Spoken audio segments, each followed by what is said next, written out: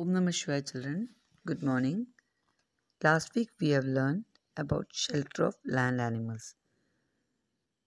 We have learned about terrestrial animals, arboreal animals, domestic animals, so on.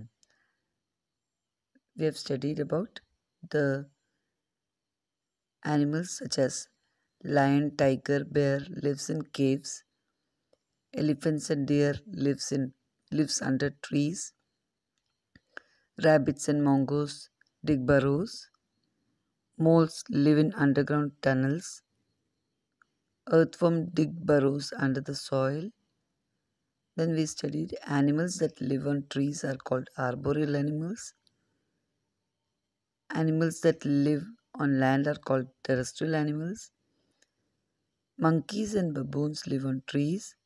Chimpanzees live on trees. Honeybees usually build beehives on trees. Ants live in anthills. Termites live inside mounds, which are built by mixing their saliva with soil. Domestic animals live in shelter made by people. Horses are kept in a stable. Sheep and goats are kept in a pen. Cows and buffaloes are kept in a shed. Chickens are kept in a coop. Dogs and cats are kept at home. Dogs are kept in also kennels. So today we are going to study about shelter of water animals and shelter of other animals also. Animals that live in water are called aquatic animals.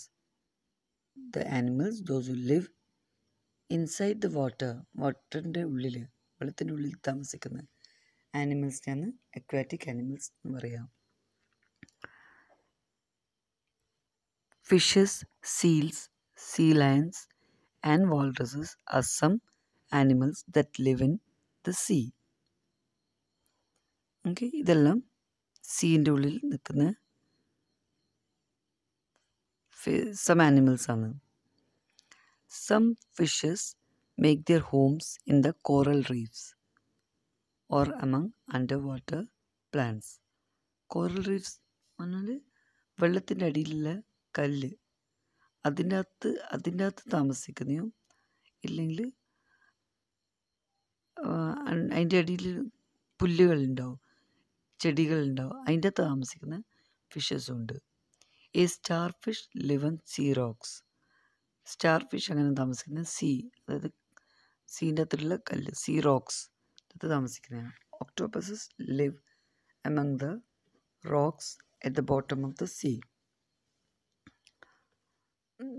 ഒക്ടോപസസ് അങ്ങനെ റോക്സിൻ്റെ അകത്ത് നിൽക്കുക. The seashore provides shelter to crabs and turtles. Crabs and turtles. Seashore കടൽക്കരയിലാണ് താമസിക്കുക. അവരിങ്ങനെ നിൽക്കുക. They live under the rocks. കല്ലിൻ്റെ അടിയിൽ ഇല്ലെങ്കിൽ holes ഉണ്ടാക്കിയിട്ട്, പുഴീൻ്റെ അകത്ത് ഹോൾസ് ഉണ്ടാക്കിയിട്ട് അതിൻ്റെ അകത്താണ് നിൽക്കുക. ക്രാബ്സും ടർട്ടിൽസും. Walruses spend their entire life in the cold seas of the North Pole.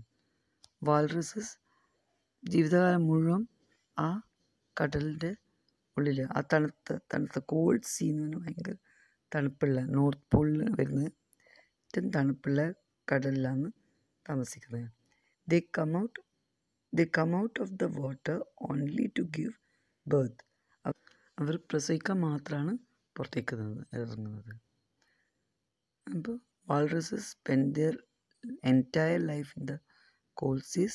They come out of the water only to give birth. Okay.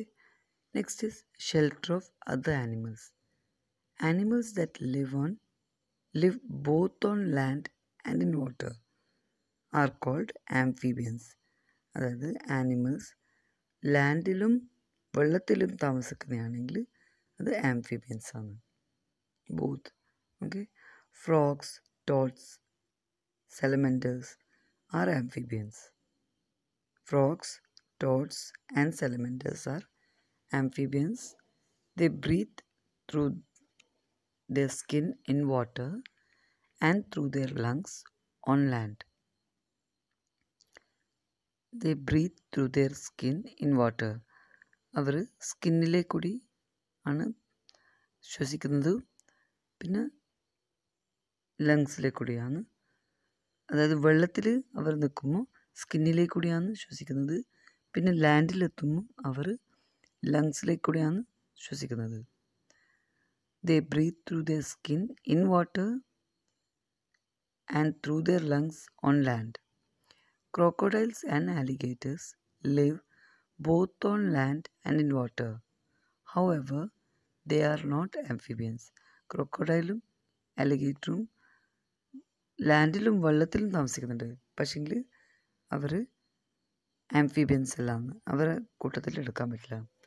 However, they are not amphibians. They are reptiles. അത് എന്തായിരിക്കും? അവർ reptiles പറയാം. Reptiles can only breathe through their nose. കാരണം reptiles നോസിലെ കൂടി മാത്രമാണ് breath ചെയ്യുക. They keep their noses above the water while in water. They keep their noses above the water while in water. വെള്ളത്തിലാവുമ്പോൾ അവരുടെ nose അവർ പൊന്തിച്ച് വെച്ചിട്ട് ശ്വസിക്കൂ. വെള്ളത്തിൻ്റെ ത്തിലാണെങ്കിൽ, വെള്ളത്തിന് പുറത്താണെങ്കിൽ സാധാരണ ശ്വസിക്കുന്ന പോലെ. The hippopotamus is a land mammal, but it likes to remain in water all day. ഹിപ്പോപ്പൊട്ടമസ് ഒരു land മാമലാണ്, പക്ഷെ അത് എപ്പോഴും വെള്ളത്തിൽ താമസിക്കാനാണ് ആഗ്രഹിക്കുന്നത്, full day. Okay, next is spiders web. Spider ഇങ്ങനെ വെബ് ഉണ്ടാക്കുന്നത്. Spiders spin their own web with a type of silk that comes from their body. Spider ഒരു web ഉണ്ടാക്കുന്നത്, വലയുണ്ടാക്കുന്നത് എങ്ങനെയാണെന്ന് വെച്ചാൽ അവരുടെ ശരീരത്തിൽ നിന്ന് തന്നെ പുറത്തേക്ക് വരുന്നൊരു കൈൻഡ് ഓഫ് സിൽക്ക്, അതിനെ കൊണ്ടാണ് അവർ വലയുണ്ടാക്കുന്നത്. Tiny ബ്ലോബ്സ് of glue on the web help to trap insects. ഒരു തരത്തിലുള്ള പശ ആ വെബ് മേലുണ്ടാവും. അത് അവരെന്തിൽ നിന്ന് രക്ഷിക്കുന്നത്? അതിൻ്റെ മേലെ ആ ചില ഇൻസെക്ട്സ് വന്നിട്ട് കുടുങ്ങിപ്പോവും, അതിനകത്ത് ഒട്ടിപ്പിടിക്കും. അങ്ങനെ അവർ ഇൻസെക്ട്സിനെ പിടിക്കുന്നത്. നക്ടർണൽ animals. Animals that come out mostly at night are called nocturnal animals. Animals that come out mostly at night are called nocturnal animals. Nocturnal animals എന്ന് പറഞ്ഞാൽ അധികം രാത്രി പുറത്തേക്ക് വരുന്ന ആനിമൽസ് ആണ് nocturnal animals. They can see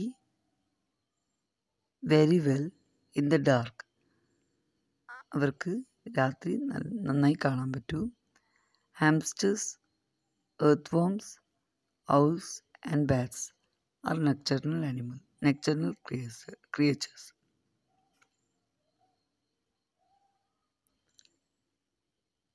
They stay in their homes during the day.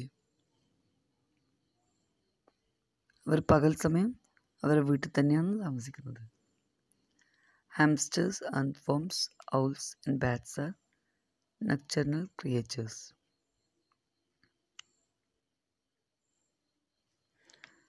Hamsters, earthworms, bats, owls are nocturnal animals. അവർ പകൽ സമയത്ത് അവർ വീട്ടിൽ തന്നെ താമസിക്കും, എന്നിട്ട് രാത്രിയാണ് പുറത്തേക്ക് ഇറങ്ങുന്നത്. അതിനകത്ത് കുറച്ച് ന്യൂ വേർഡ്സ് ഉണ്ടായിരുന്നു. Shelters, saliva, coral reefs. അപ്പോൾ ഇതെല്ലാം നന്നായിട്ട് വായിക്കുക. ടെക്സ്റ്റ് ക്വസ്റ്റ്യൻസ് തന്നതെല്ലാം നന്നായി പഠിക്കുക. Okay, thank you.